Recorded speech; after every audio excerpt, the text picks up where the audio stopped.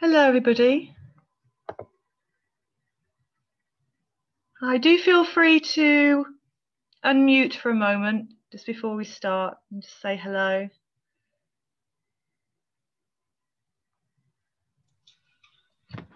Hi, welcome, welcome. Hi. Hello. Happy Saturday. Okay, just give it another moment.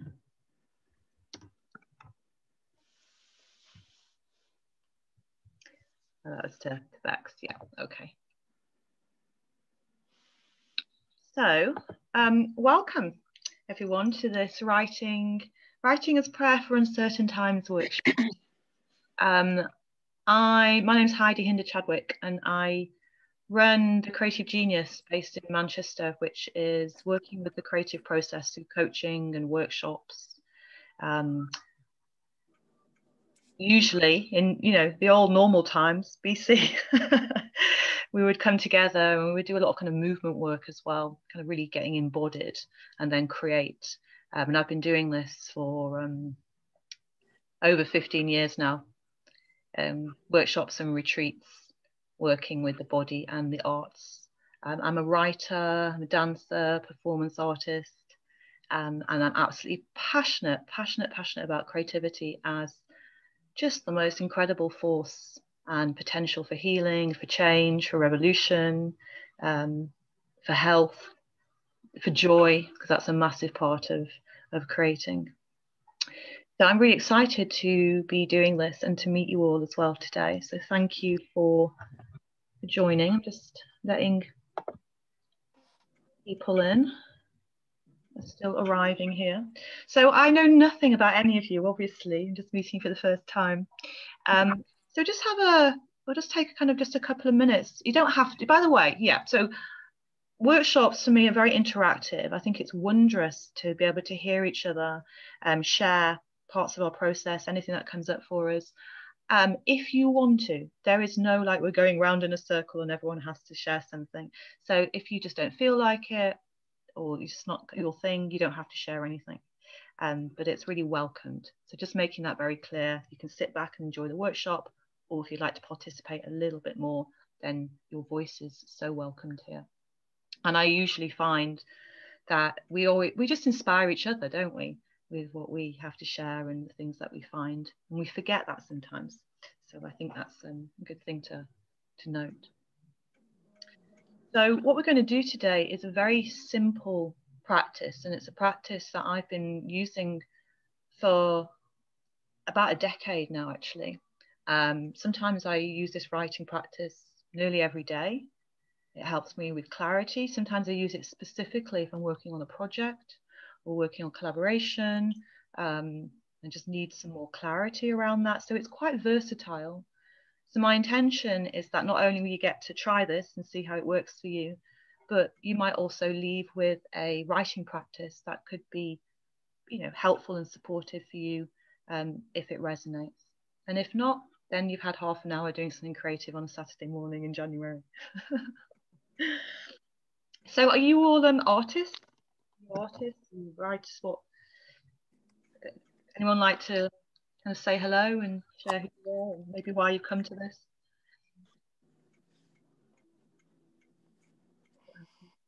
Hello.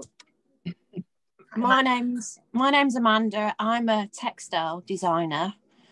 But I've been trying to do a lot more mindful things through lockdown, and I'm really fascinated with the use of words in art as well, and I use art therapy.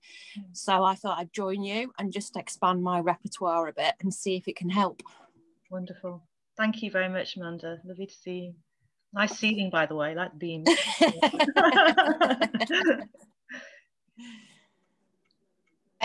I'm Steph Shipley. I'm based in Bolton. I work in the arts, teaching part-time. I work in fine art, really, which is where my practice lies, particularly interested in plays. I use a lot of text and writing within my work.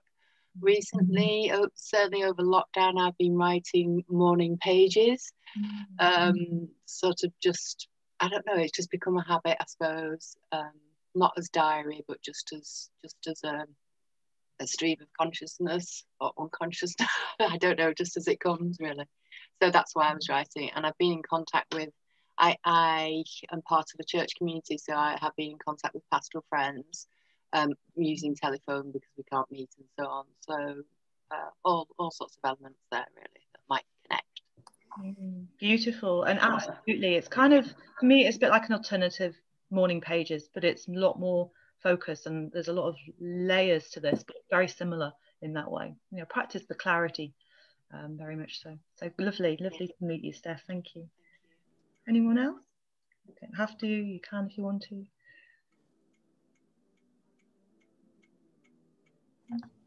I'll say hi. Hi. I'm an artist and facilitator based in York. I teach part-time, also art and design with young teenagers, teaching remotely at the moment. Yeah, I've always written in one form or another, but never had a real structure. It's something I've always done from an early age off my own back and subconsciously. So I guess it's called stream of consciousness writing, isn't it? And it always seems to have been a bit of a prop in harder, darker times. I paint though, really, and that's got a similar process, really. It's really subconscious. It just seems instinctive and intuitive. And that's what I'm really interested in, really, and applying that, coming here to apply maybe for mindfulness, really, in that sense, and for the current situation. So, yeah, thank you. Thank you, Charlotte. Lovely to meet you. Yeah, I think there's something about what we, and it's, I don't know, I think coming into this new lockdown for me, beginning of this year, there's a kind of sense of like, right, we all know where we're starting from, kind of bottom line, isn't it? Here we go again. But also a deeper sense, I know for myself, of what are the resources that are available to me. And one of the main resources has always been, since my earliest memories, is creating. And, you know, a couple of you have mentioned about mindfulness. It is something, isn't it? Probably you all experience this when you're in that flow of creating. You're literally in the moment, you're present. Mm-hmm. So for that respect, I think it's kind of very powerful practices and very old practices. People have been creating and writing and dancing since the very beginning of time, and it's a universal language.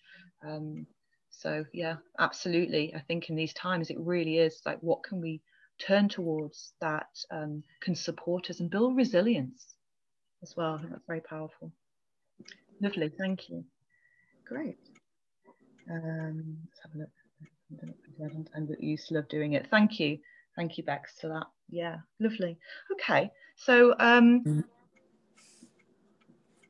yeah, so hello to Dee. That's all I can see is Dee there. So hi, lovely, welcome, and Siobhan as well. Lovely to meet you there. And I think this is also going to be put on the Air page and YouTube as well. So for anybody else that's watching, just to say before we begin, this is going to be an actual practical participatory session. So if you haven't done so already, grab yourself a pen and paper or papers or notebook, and do join in. You get more out of it if you actually take part in the session as well. So we're going to write for, let me just check where we are with our time. Okay.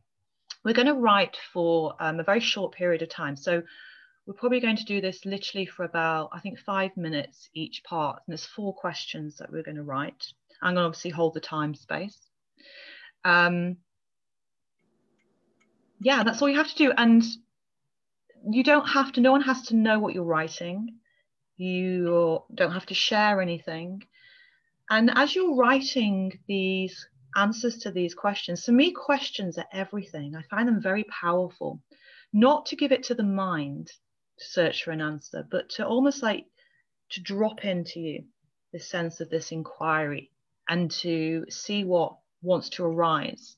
So I really invite you to be aware of your body's response to the questions, to allow yourself to go off on tangents. You don't have to keep coming back, oh, I've got to answer the question. If something arises for you and it's interesting, follow it. often a lot of pieces I end up writing have come from doing this practice in the morning, perhaps a line that comes through or a memory or an image, and I've gone on and taken that because it's felt quite interesting to me.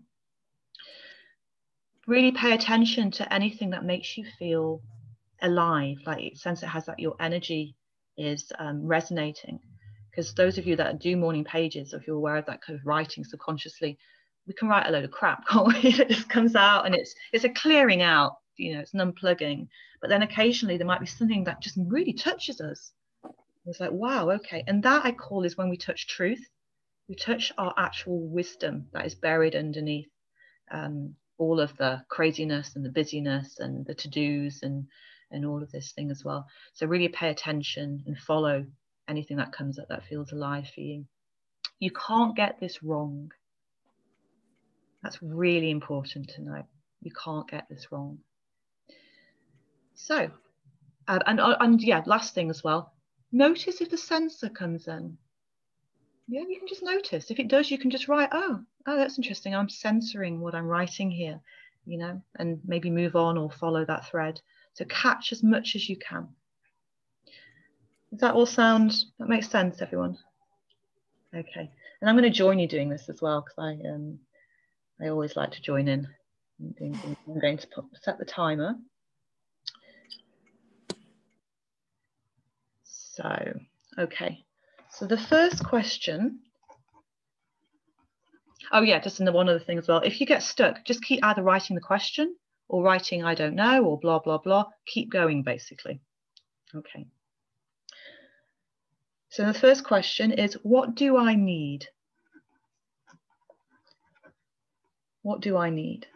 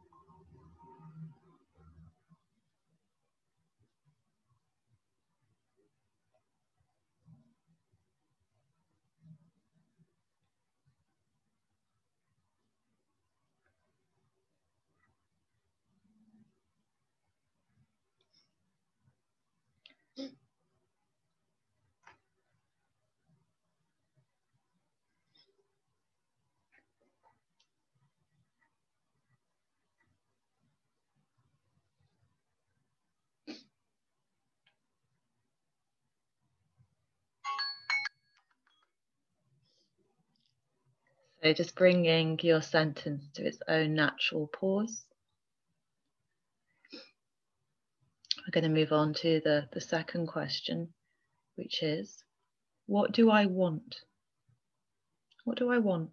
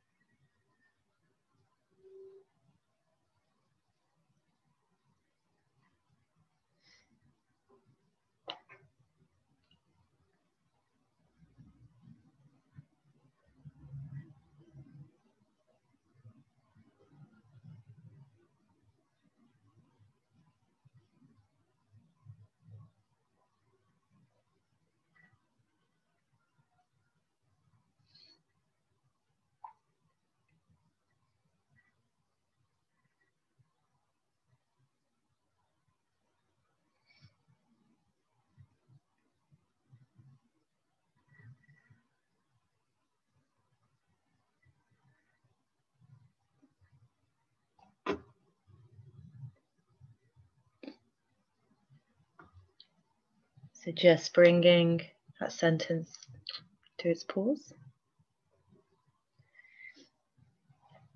Third question. What do I desire? What do I desire?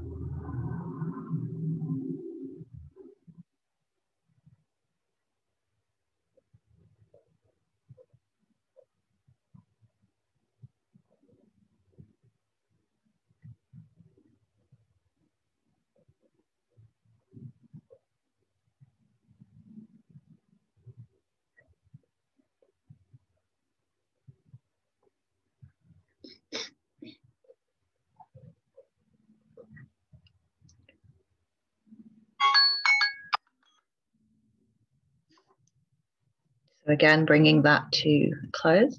And we're going to move to our last question now, which is, what can I offer or give? What can I offer or give?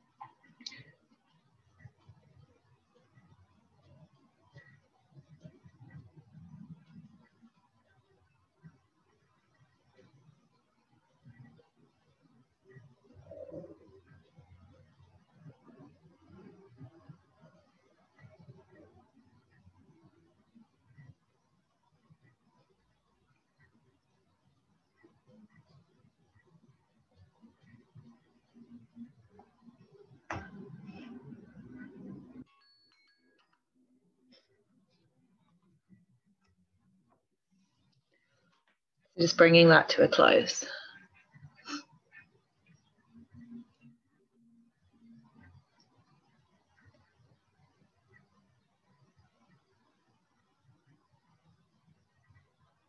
It's interesting practice, not just for yourself, but as I mentioned right at the beginning, I can use it sometimes on, you know, a book that I might be writing, or a story, or a painting. You can ask those questions to it. What do you need? You know, what do you desire? What are you giving? So you have a dialogue with your art, which is a part of you. It's alive, as you know. You know, it's evolving, it's creating, it breathes, it talks to you, it annoys you. You know, all the stuff that any other kind of living relationship kind of has to offer as well. It's very can be used in quite different ways. So I'd love to just take, we've got a little bit of time left. I'd really love if anyone wants to share like how that was, or anything that came up for them, whether that worked for you, whether it didn't work for you. That would be wonderful to hear you.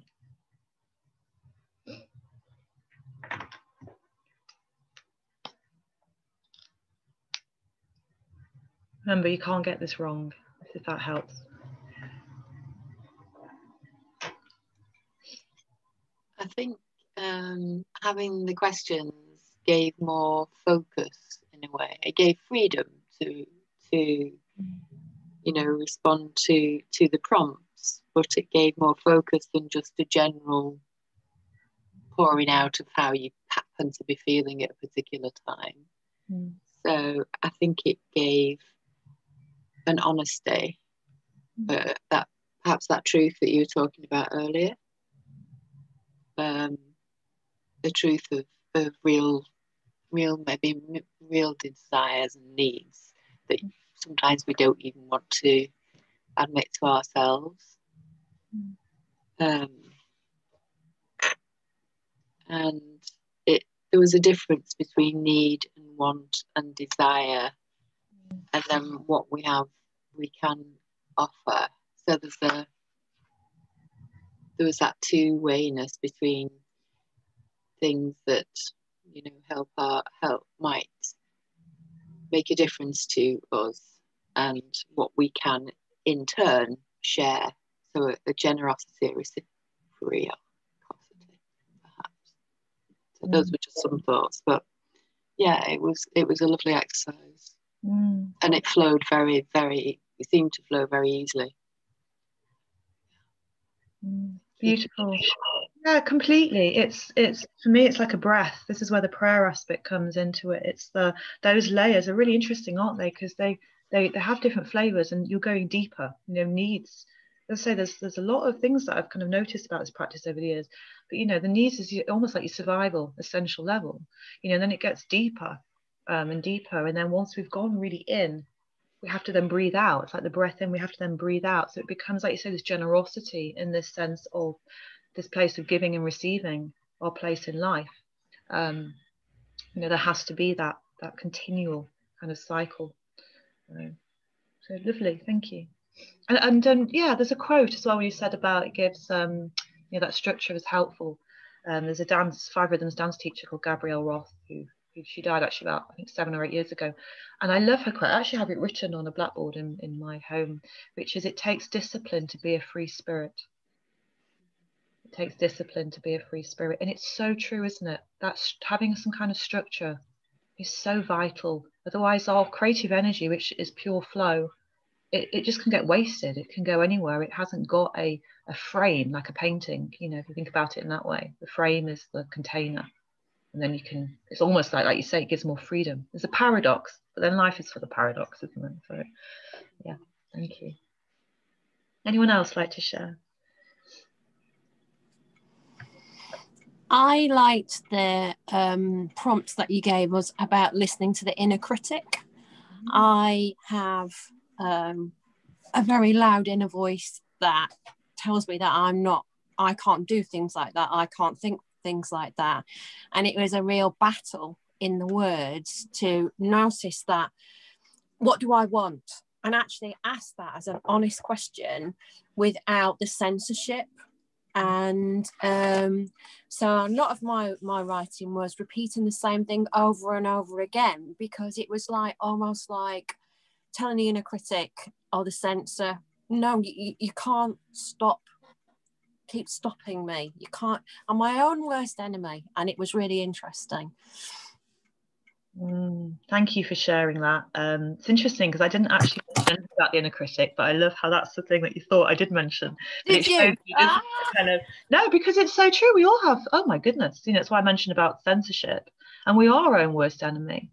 And there were ways to play with that, kind of making characters in these places and giving them a dialogue or painting them. I do collage with some of them, and it's amazing what you find. Like I work with resentment. We hold all these places. We hold judgment, we hold jealousies, we hold resentments, we hold all of these places that we don't like and we try to hide, but they're part of the human experience. And I think the more that we're able to go, yeah, I have this, it runs through me, it's liberating to ourselves and to everyone else who also has these.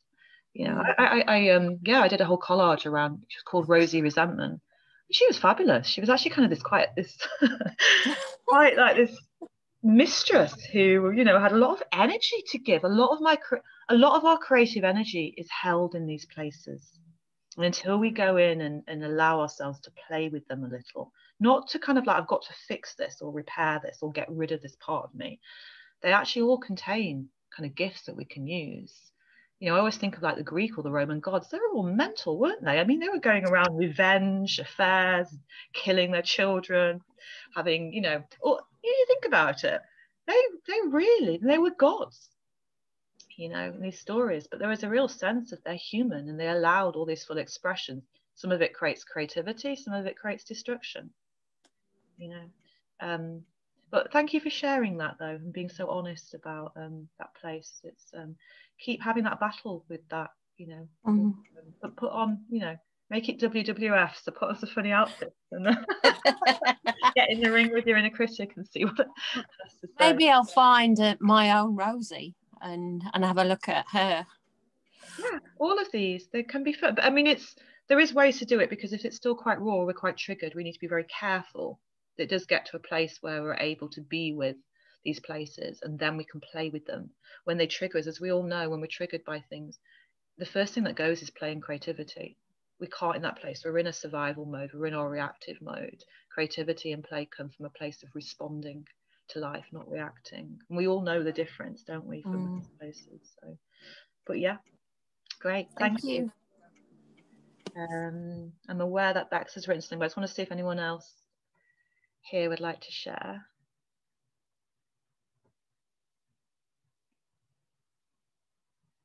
Let's see what Bex. Enjoy the post of that.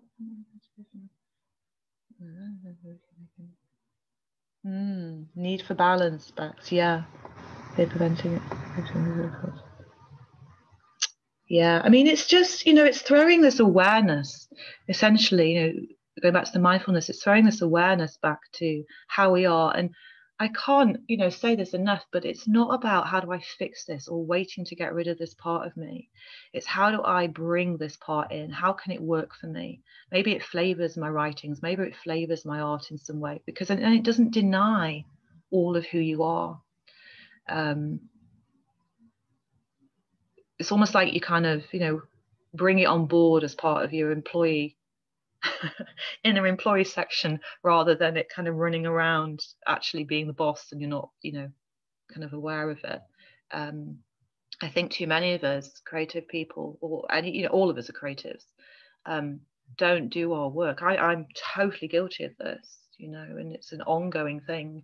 We don't do our work because of all of these, places that we judge, or I've got to work it out, or that person's not got that going on, or that. I don't know about you, but some of the people I most admire, they're so flawed and so imperfect, and that's part of actually why I admire them and what they put out, is their capacity to be fully human. So yeah, anyway, as you can tell, I can go on and on about all of this stuff for ages, but I am aware of our time. So just if anyone else has anything they want to share before we close.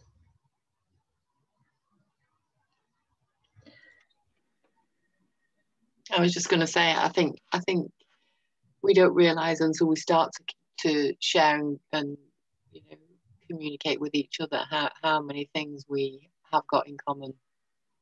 And you can sit in your quiet room in lockdown and some of these things sort of grow into much bigger monsters than they need to be. And you know, we are all experiencing that. Doesn't take away from the fact that, you know, every experience is unique and different, but I think though, being, you know, aware that we're all in it together and in different ways. But it's been really, really lovely this morning. Thank you. Thank you for that. Yeah, absolutely. Yeah, and that's where compassion arises, when we're able to kind of see that, the humanness of each other, as well as the divinity, which is where I see creativity comes in. It's, you know, for me, the divine comes through what we create. Yeah. Okay, my darlings, thank you so much for your. I hope that was helpful and useful. And if you're interested to work with me more or to do any other things, then check out The Creative Genius. I'm Heidi Chadwick, and you know, it'd be nice to see you with something else. I'm running a lot of these. You know, it's been, yeah, doing stuff online is a whole new ball game, but I'm actually kind of enjoying it, and it seems to work. So yeah, but take care of yourselves, and much love, and thank you. And thank you, Bex, as well, for sorting this out. Bye, lovely. Thank you.